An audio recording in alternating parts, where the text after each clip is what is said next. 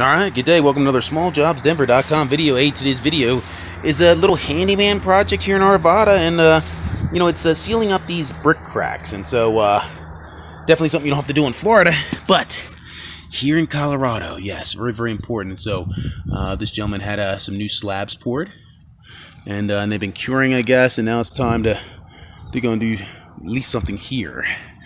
Alright, and I'm gonna clean this whole thing out and see what we can do. He actually just redid this last year, and it already failed.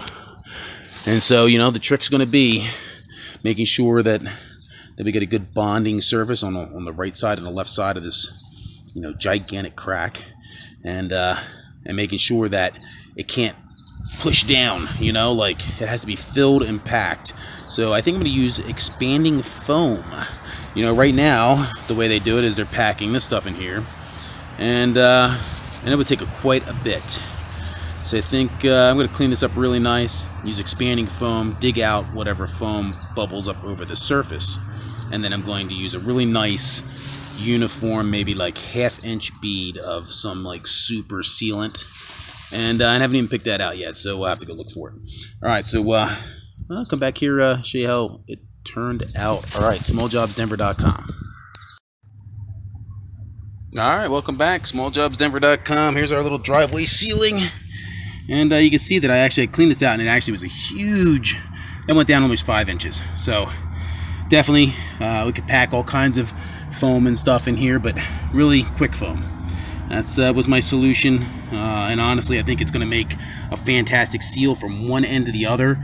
The water actually has to get through the caulk, and then has to get through, the foam, in order to do major damage to the slab. So we'll see.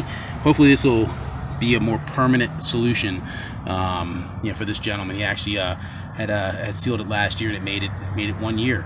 And so the whole fear is that if this fails consistently for more than a couple of years, these slabs will all start to crack, and he just spent a lot of money. He already has a crack.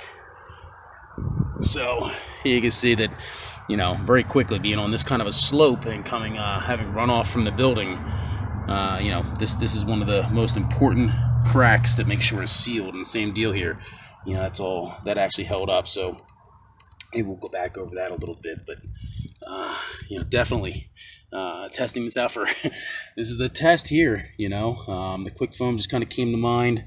Maybe that's more specific to this particular problem where there's a extreme depth. So in other words, caulk, the deeper, so if caulk gets to be 1 inch thick, it's probably going to just fail. It just won't cure right, it won't set up right. So the idea is to try to have a nice consistent 1/2-inch bead. So I put one can of quick foam. That took almost a full can from one end to the other, and I'm gonna let that set up. It's gonna expand for the next hour or so. I'm going to let it fully expand, and I'll see if I maybe want to add some more foam to it. But I definitely don't want it foaming out over the top of the crack, because then I got to clean up the edges. And the idea is that we want to bond, here to the two edges just for the first 1/2 inch, and the rest of the depth should be filled with something that's consistent and maybe waterproof or water resistant. That's definitely waterproof, and it's sticky enough to make some kind of seal. Alright, come back here with a final video when I get this thing all set up. Alright, SmallJobsDenver.com, Handyman Projects, Arvada, Colorado. Alright, welcome back to our Handyman Arvada project here, sealing some concrete.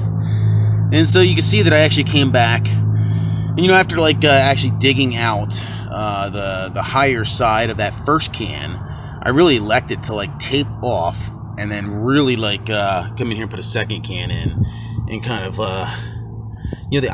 the whole point of this is just to have as thin of a bead and consistent bead from one side to the other, and not have it be an inch deep in some places, and it's already going to be 1 inch wide. It's like 3/4 of an inch to 1 inch in some places. And you can see that it's not very uniform. In some places, it's actually concrete is higher on a lip, okay, and really it's already cracked here.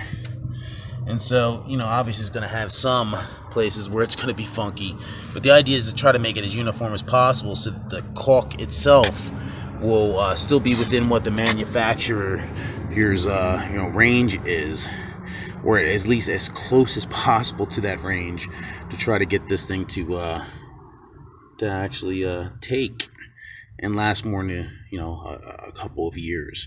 So I think what I did here is actually gonna last some time. So I'm gonna come back, extract a little bit of this foam and get it prepped to put some really the highest end sealant that I could find, and it would be this stuff right here. So yeah, fortunately there's not too many other choices. The other product I saw was like really it was a 3/4 inch or 1 inch gap, 3/4 inch, ½ inch. And so yeah, the idea is to try to get it to stay flexible. So and ultimately, another thing is, it can't be recessed too much, because then it would still collect ice or ice and snow. And the idea is to try to keep the ice and snow, the water collection there, out of there completely, so that like it doesn't crack. Anyway, come back here in just a minute, show you probably the caulking side of things. All right, smalljobsdenver.com. All right, here we are. And so it wasn't quite set up. Maybe it was like an hour into the quick foaming, the second coat. And so it still actually is, drying. And so I just pulled off like the kind of like sticky, kind of dry top side, and I'm gonna let this sit for like another hour or so and actually cure up. I want it at a full cure, so it's foamy and not sticky. So yeah, I think it's actually right where it's got to be. You see that is much closer, right? And I'm gonna go through and pick out any high little hills in there, and then I'm gonna come through and really hook this thing up. And I'm expecting a pretty nice result, except for like in places where like there's high concrete. Obviously I'm gonna, it's gonna look a little funny, I think, but it will be sealed. And so this is about the only way I could think of to really permanently seal this, because not just the caulk is gonna make a seal now, the actual foam is making a seal too. Look how sticky that is. I mean, literally, I don't think you can get water through that. And so I think that's the ultimate goal, is just to stop the water, penetration altogether. And so give it a shot, see what happens. Let this little kind of expand here and cure for another hour or so.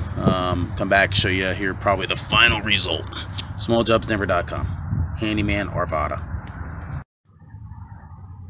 Alright, welcome back. smalljobsdenver.com. Our Arvada Handyman project here, sealing some concrete cracks. And so, yeah, there you go. That's that self-leveling stuff. Turned out all right. And that was like 6 tubes, 7 tubes. I'll have to count it. It was a lot, about $7 a tube. That's like $50, and then the foam, yeah, $60 in materials already. Just on that. Wow. Anyway, looks pretty good. Sealed it up really nice. So, yeah, I think that's got it. All right, smalljobsdenver.com, Arvada Handyman.